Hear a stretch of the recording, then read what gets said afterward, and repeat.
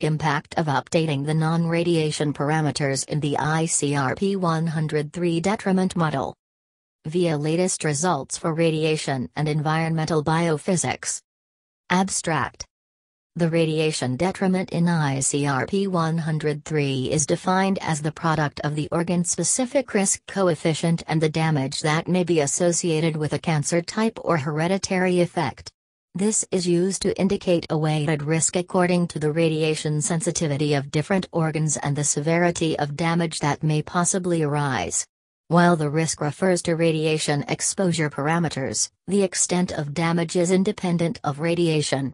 The parameters that are not affected by radiation are lethality, impairment of quality of life, and reduced life expectancy, which are considered as quantities associated with the severity of disease or damage.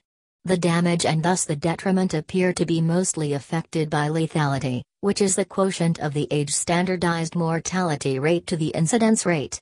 The analysis of the detriment presented in this paper focuses on the influence of the lethality on the detriment from 1980 to 2012 in the USA and Germany.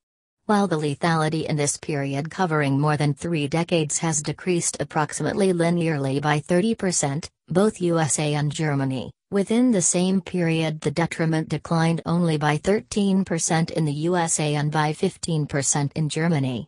If only based on these two countries, an update on the detriment parameters with reference to 2007, when ICRP 103 was released, would result in a reduced weighted risk. That is, the radiation detriment would be reduced by 10 to 15% from originally 5.7% per sievert for the whole population to roughly 5% per sievert.